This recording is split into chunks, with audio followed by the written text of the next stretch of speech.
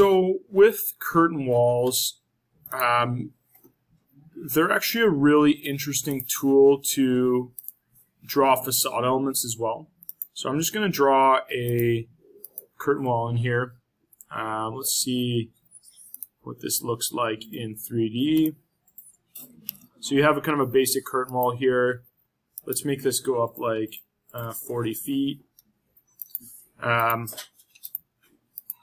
So curtain walls are a really cool tool to actually draw facade elements.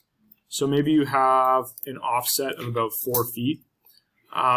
You could make this curtain wall kind of a shading element like you showed in that one image.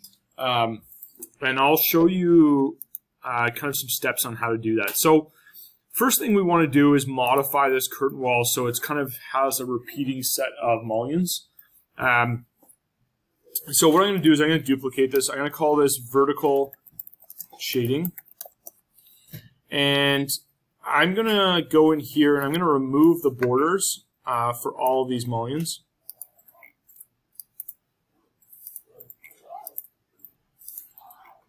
And I actually don't want any horizontal ones either. I just want vertical. So we're going to change our horizontal grid to be none. We're going to change our vertical grid to be 1 foot. And up here, the other trick is we're going to change our system panel. You can't actually click none because none, it's going to revert back to a default. What you actually want to do is change your system panel to be empty. So there's something called empty system panel here. And what this is going to look like now is this. Good lines. Is now we have this kind of vertical shading device kind of in front of our building here. So that's kind of what you're talking about. With this as well, we could edit profile and we could create some funky voids, you know, going up this to actually expose this facade here, like so. So now the curtain wall elements aren't really shading everything. They're only just shading the section that we didn't cut out. We can also have a little bit of control over, you know, I'm going to do one thing here. I'm just going to delete all of our horizontal mullions. And click this, click mullions. And should only delete, okay, there we go. Just deleted the top and bottom ones by doing that. So we kind of have this interesting skin on the outside. Taking this a step further, if we go to our project browser, we go down to families, and we go to mullions, curtain wall mullions, we go to rectangular here. So right now we're using this 2.5 by 5. We could go in here, we can go to new type, and we could call this, like you could do some like really thin pieces of steel, right? So we could call this maybe 1/2 inch by, you know, 6 inch. So some like really thin kind of almost like, what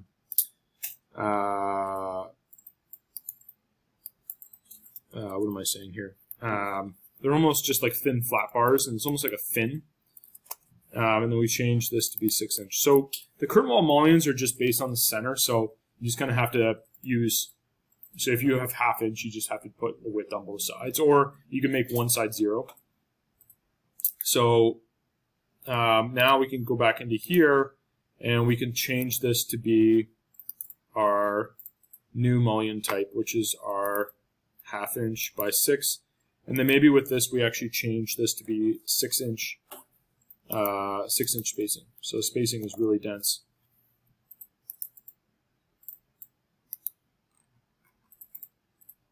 Did that change? Yeah, that changed.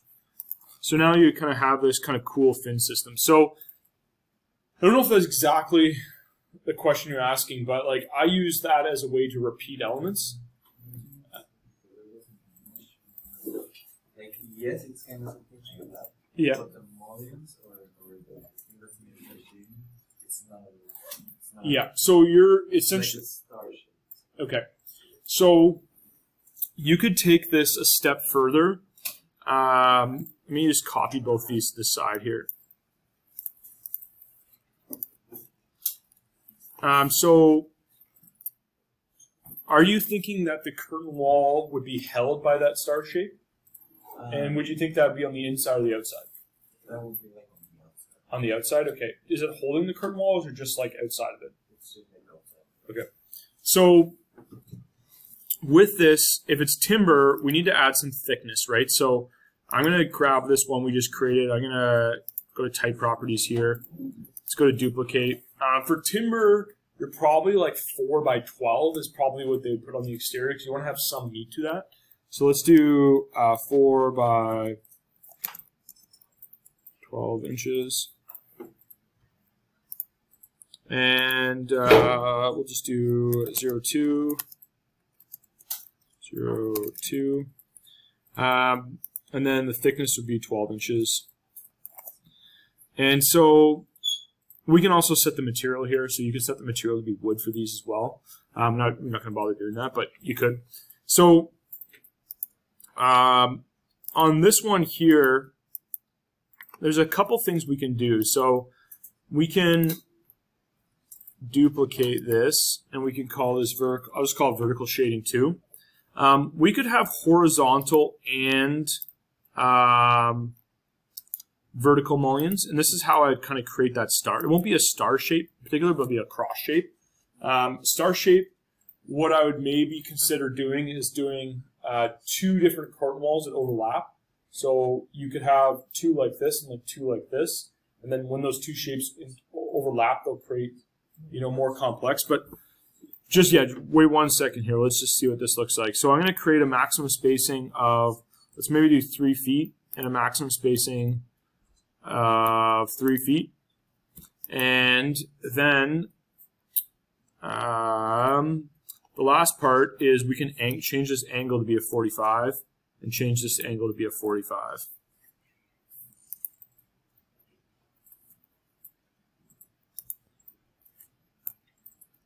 So now we kind of have this cross shape on the outside. Is that closer to what you're thinking, or?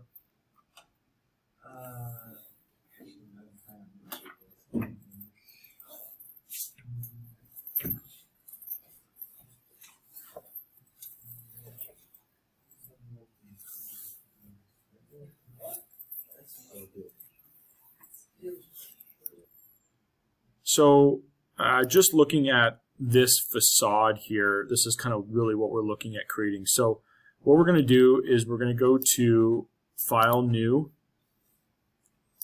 and we're going to, File, New, Family. Family, we're going to create a curtain panel family. So we're going to go up to English Imperial. We're going to go to, it doesn't really matter, you could use metric if you want, but I'm going to use Imperial. We're going to go to curtain wall panel.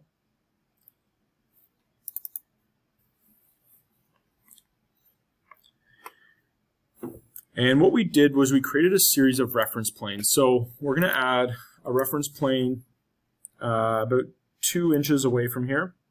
Our mullions are about 1 foot deep, so we're going to do this at 12 inches away, and then we're going to create another one 2 inches. So we're going to use that as kind of our thickness.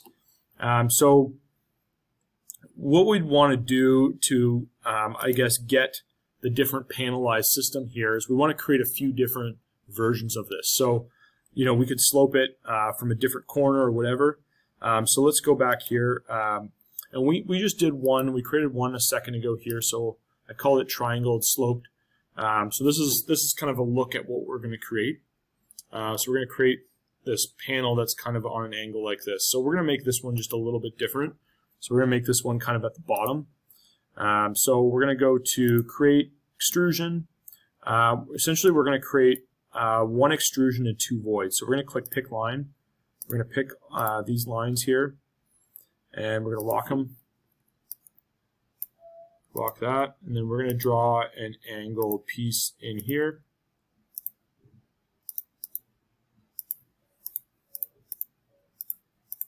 Like so.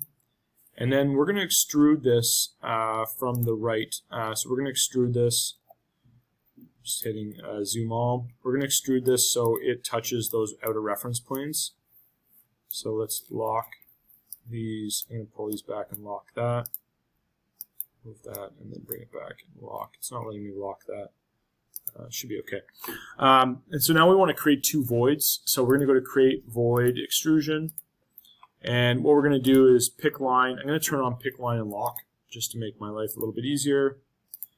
And what we're going to do is, I think do we do it from the upper part or the bottom part? I think we did it from the upper part. So let's do, we're going to go from here to here. So that panel has like a 2-inch thickness. I think the last time we did it to a point, but I think this will be better. And like that. And then we're going to create one going the other direction. So we'll go to create void extrusion. We're going to pick line like that. And then we're going to draw it between here. Oh yeah, we did do that. Okay. Did something similar last time. So let's draw these. And then checkbox. And then so let's go to our 3D, or let's go to our exterior view for a second. So we have these void forms. So we just want to extrude this across so it locks on that line. Extrude it on this direction, lock it on that line. And then we have this other one here. We're going to extrude it across, lock again. And extrude that across and lock it. And so now in 3D, this looks like this. So we have a slope panel going the other direction. I'd probably figure out how to make that more uniform, but I think for this, it works okay. Let's load that back into our project, load it into our project 2. And let's just save this as the same family, but I'm going to call this,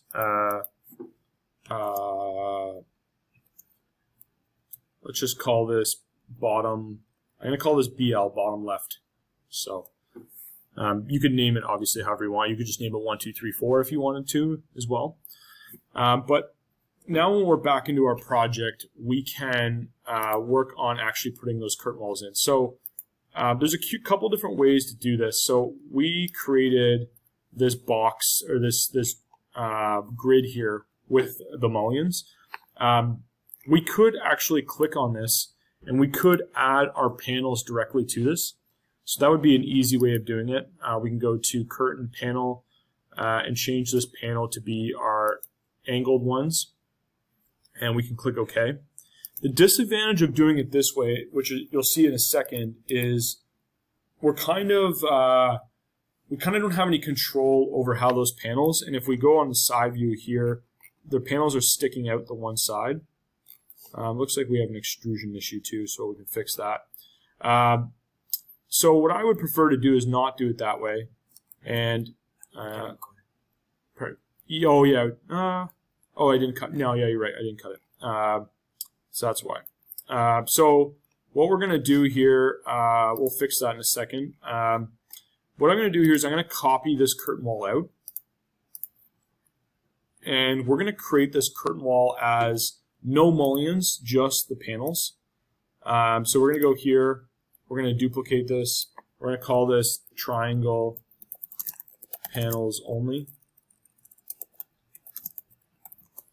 And what I'm going to do is I'm going to remove the mullions to none, to none. We're going to keep our 3x3 spacing, and we're going to change our system grid to be our new BL panel. And what's going to happen is it's going to delete all those grid members. And now essentially we have two curtain panels. Did it delete them all? No, it didn't. We'll just go from our top view here. And what I'm going to do is just select over top of this. And we're just going to filter by mullion. And we're going to delete.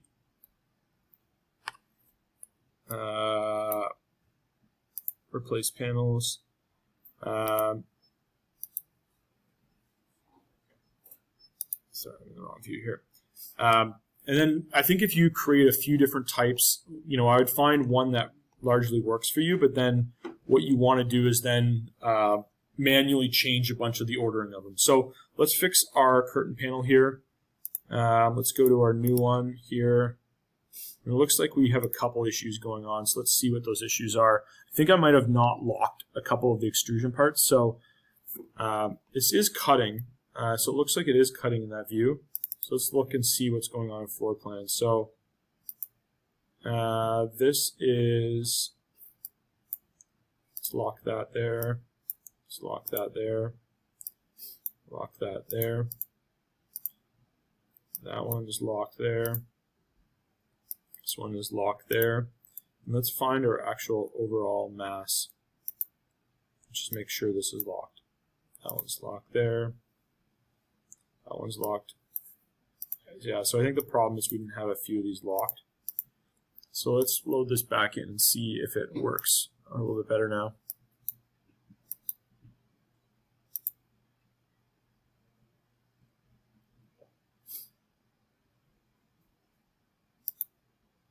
I think I might have to fix the height because it looks like the height is too long as well.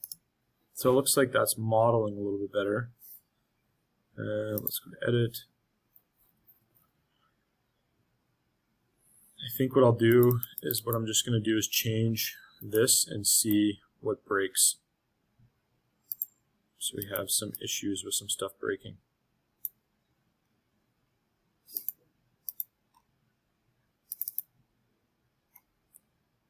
Let's click this and see if I can get this to lock onto that.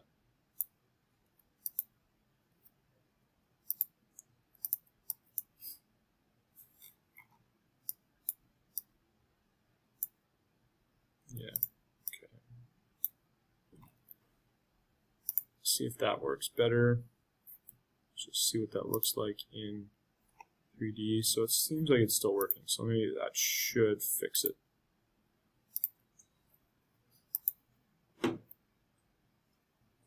It's sometimes a good trick when you're working with objects with reference points is to try to break it by just dragging those reference points. You're trying to change the size by breaking it like that. And if this doesn't work, I'll just flip back to the other one that we did first. Okay, it's working now. And so now the last kind of step is I'm just going to go from the above view here. I'm just going to drag this new grid back in so that this is inside of our family like so. And now this is what it looks like. Kind of have these panels, and we could go in here and grab one of these, unpin it, and we could change it to be our other triangle slope that we made before from the upper part. So you'd have to manually go through and change a bunch of those, but it's doable. The curtain panels are a nice way of kind of creating some repetition. So the other way of maybe doing it really easily, maybe not. So say the one way of doing it really easily would be to create rows, but then it kind of looks too uniform. Another way to do it would be to hide the curtain, the mullions, and hide the mullions behind it, just so you're seeing just the panels only, and then just randomly go through. So essentially what I would do is hide this. No. Well, we hide this one. Hide this one. And then what I would do is just go through and just grab